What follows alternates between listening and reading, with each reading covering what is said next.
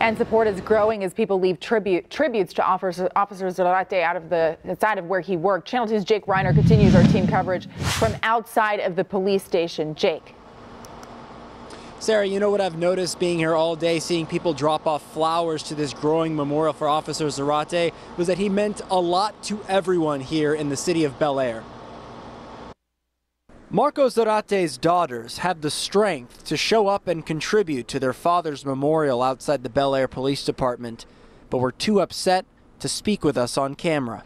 You don't realize how precious life is until it freaking goes just like that. As David Kraft puts it, one day he's having a nice talk with Officer Zarate outside his Bel Air swimming pool company.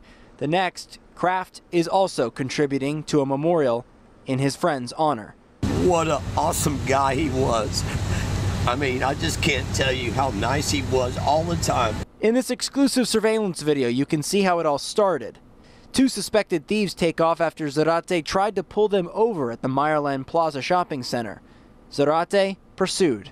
These guys are out, they're traveling, they're hurrying, always trying to make sure people are safe and all right, and then this has to happen. The suspects got away, and a mile from the scene, the 7-year veteran officer loses control of his motorcycle and crashes. He later died at the hospital. You know, because of some senseless act, he lost his life. You know, just like in Dallas, you know, it's really sad.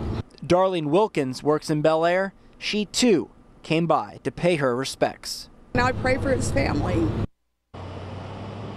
Channel 2's Kathy Hernandez will have more on this at 5 o'clock, and I'll have your full wrap at 6 o'clock on Channel 2 News. Reporting live from the Bel Air Police Department, I'm Jake Reiner, KPRC Channel 2 News.